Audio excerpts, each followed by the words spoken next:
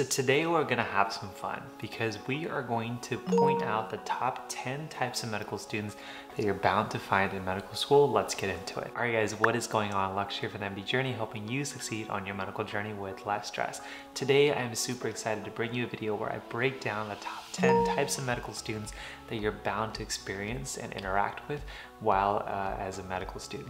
So hopefully you guys agree with my top 10. If there is a style or a personality that I missed, make sure you share in the comment section down below. And also let me know in the comment section down below who is the best person on this list to interact with and who's like the worst, like the absolute worst. But before we get to the top 10 list, make sure you smash that like button, help this video as well as the channel do better on the YouTube algorithm, and consider subscribing if you haven't already, because we're putting out videos twice a week for people just like you.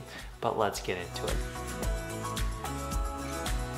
So let's get to number one, and that is the type A gunner. These are the students who just pride themselves on getting a 4.0, and if they have a 4.0, they are going to show it off like a YouTuber with their 100,000 subscriber plaque, an Instagrammer who has abs, good looking food, or a Lambo. It's just everywhere, in your face. And so tips on how to deal with a student is just to stay away. Like, stay away, because the only kind of aid that this person wants is first aid, and the only step that they see on a staircase is step one. Hopefully you guys like that one. So now getting into our next personality type, the complainer. So we all have a bit of this in us, but there is a particular type of student who has a little bit like too much. Everything sucks in their life. Class was canceled, class was rescheduled, the test was too hard, the test was too easy, that professor sucked, that professor was so good that I think they sucked. It feels like the world is gonna end in this person. And after being around them so much, the only thing that you find yourself complaining about is them. So that's when you know that you are dealing with a complainer. So next up is Mr. or Mrs. Popular. These are the people that are always getting a hey or a what's up head nod down the hallway, and you secretly hope that when you pass by them in the library that they also just like briefly acknowledge you and maybe talk to you. It's like when a celebrity touches your hand and you just don't want to wash it. You just kind of like feel good the rest of the day. You're like, yeah, he talked to me today. And they're also obnoxiously good looking and likable. So it's like this mixture of like, damn dude, like, you suck, but let's hang out. All right, next up is the social butterfly. These are the people who are always organizing your events for your class. It's like happy hours at 1, let's do bowling, let's try this new restaurant. And the reason you put your phone on mute is these types of individuals, but honestly, you also turn it on because you know they're always active, and when you need some friends, these are the people that you turn to. Personality number 5 is the never around student. These are the individuals who sleep in, who study from home, who seem like they're always in the pajamas for whatever reason, never in their white coats, you've never seen them in their scrubs. They basically just show up for test day. And you wish you could describe and get to know them better, but after the test, they're like gone and disappeared until the next one.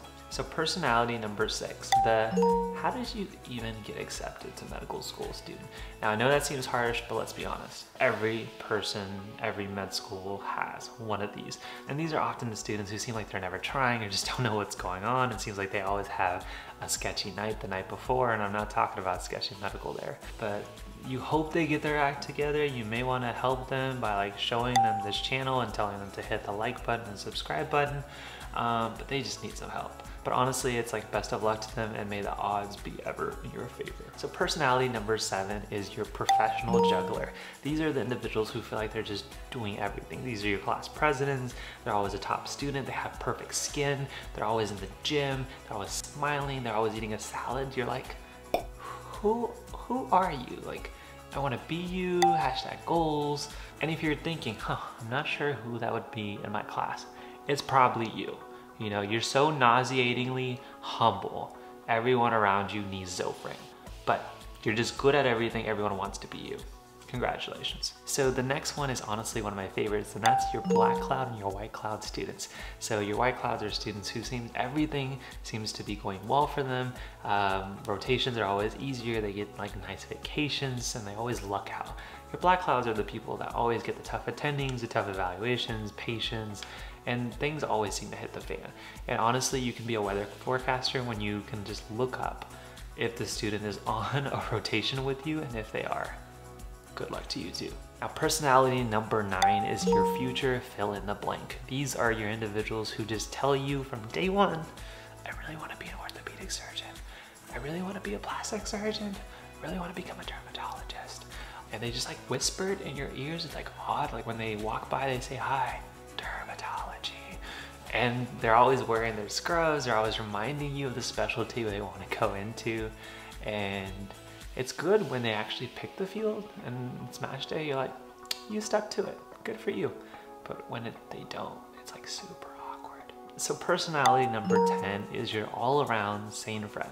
This is the person who does well ever so often, also struggles, seems to complain, but also can hear your complaints. And occasionally he or she may just end up making a video about the 9 other types of personalities in med school. Hopefully you guys think I'm one of the sane ones. Alright guys, hopefully you guys enjoyed this video. If you feel like I missed a med school trait or personality, make sure you comment down below and maybe we can do a part 2 on anything I missed. And before you click off this video, make sure you hit that subscribe button as well as that like button to make sure this video does better on YouTube and reaches to more people. Thank you guys so much for your support. Hopefully I've been a little help to you on your journey. You guys got a little bit of entertainment from this video, and I will see you guys in the next one. Peace, friends.